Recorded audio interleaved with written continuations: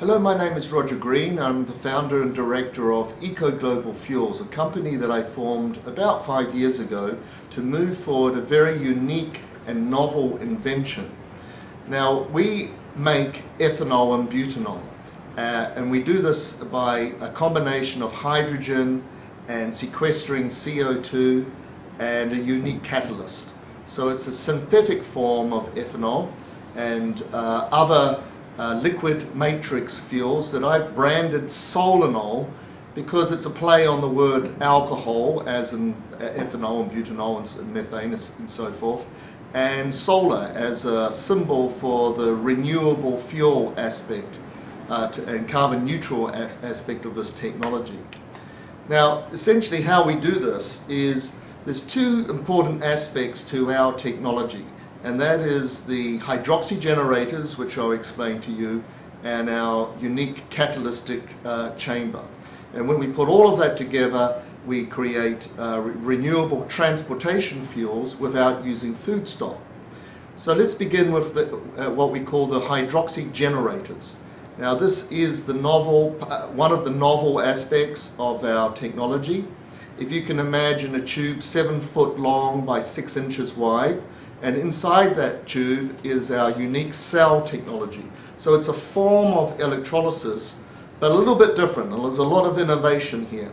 So we're based on decades of research and development. So essentially, our form of electrolysis is radically different.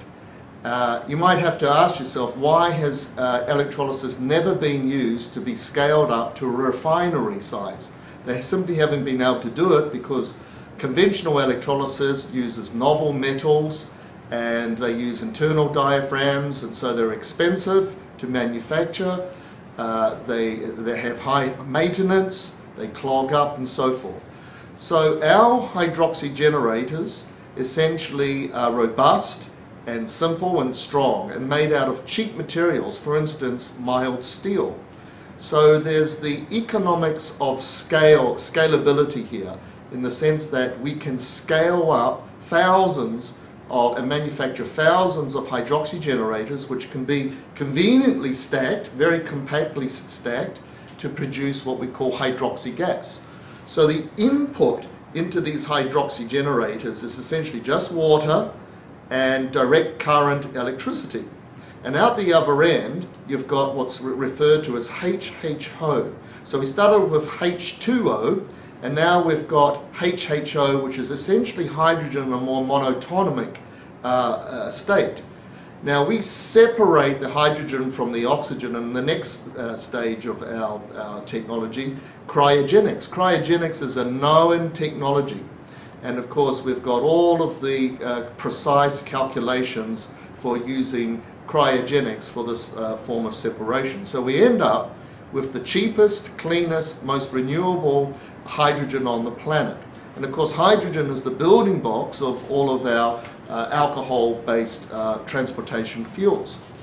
We take that hydrogen and we marry it with sequestering CO2. We take the CO2, we get it down to carbon monoxide, which is just a simple step and part of our catalytic process. And inside our unique catalytic chamber, we can then produce ethanol and butanol and a range of alcohol-based transportation fuels. So obviously we need a DC direct current input in running our hydroxy generators. So we've looked at scenarios involving scaling up using solar panels, and we've looked at wind, and we've also looked very carefully at using natural gas turbines, which has worked out very, very well. And we can also use waste electricity or off-peak electricity from coal power stations, because as you know, you simply can't turn off the coal power station, and at night there's a lot of wasted electricity. And in fact, we can take two negatives from the coal industry, their CO2 emissions and their waste electricity. One of the most dynamic and unique and powerful aspects of Eco Global Fuels is that we are a major sequester of CO2. We need CO2 in our process of making ethanol. So remember the process here. Hydrogen, which we can create very, very cheaply and competitively. If you compare conventional hydrogen production, which is called the steam reformation process, it's quite expensive and it's also dirty. They emit a lot of CO2. Now, our process of making hydrogen, we don't emit any CO2 and it's cost competitive. In fact, we can make it cheaper than conventional hydrogen. And hydrogen is the building blocks of all of this. So if you can make the cheapest hydrogen, all the ducks start to line up, you know, in this process of making synthetic ethanol and other transportation fuels. So essentially we need a direct current input, and as I've mentioned, we have looked at several scenarios, including the emerging cold fusion or low energy nuclear reactions that are produced by the ECAT technology, which I'm also involved in as the CEO for ECAT Australia and a few other licenses around the world. Now we take that electricity and we run our hydroxy generators. So basically this is the only way that you can convert electricity into a transportation fuel. I know of no other method of doing this that's economical. Now, a few more other steps here. We've got hydroxy generators producing, remember, hydrogen and oxygen. So we actually have oxygen, 8 parts oxygen to 1 part hydrogen as a byproduct. That oxygen can actually be used in several scenarios. EcoGlobal Fuels is actually a very flexible technology because it can bolt on to all sorts of available sources of DC inputs. So we can bolt on to an existing coal power station and basically clean up their act. We can bolt on to gas turbines because we need the electricity. They produce a very clean source of CO2, which they don't really know what to do with. We need that. Plus our oxygen can be looped back in to what's called a pure oxy burn. A pure oxy burn into natural gas turbines or, of course, coal starts to really make those turbines a lot more efficient, and the emissions are less. So instead of them sucking in all of the air, which is full of nitrogen, and the byproducts become quite toxic, we can provide them with a cheap source of oxygen. In fact, it's one of our free, if you like, byproducts of our solanol production. Now, what's also unique here is we have another byproduct. So we had an independent validation done on our technology last year at Macquarie University, and it cost about $100,000. And they weighed our cells before and after running our hydroxy generators for several hundred hours. So we know how much wear and tear happens on our cell technology. The degradation was precisely measured. So, and when we're running our cells, remember there's just water flowing through in a DC input and they're made out of mild steel.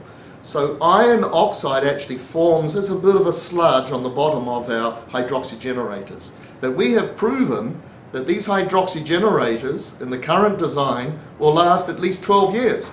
And we only need to scale that up a little bit more and we get even more life out of them, and actually even a stronger hydroxy flow rate.